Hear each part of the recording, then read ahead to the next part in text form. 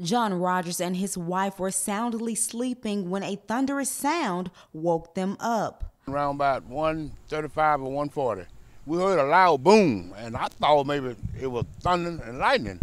My wife said, "Baby, get up, somebody hit the damn house."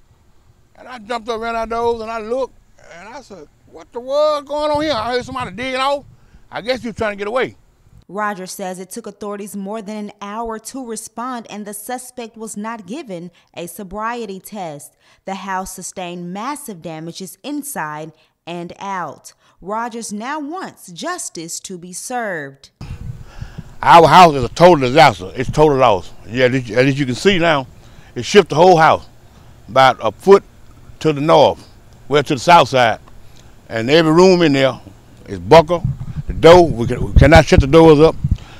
And we asking for some help from the Sheriff Department and Shaw Police Department. In Shaw, Mara Scott, the Delta News.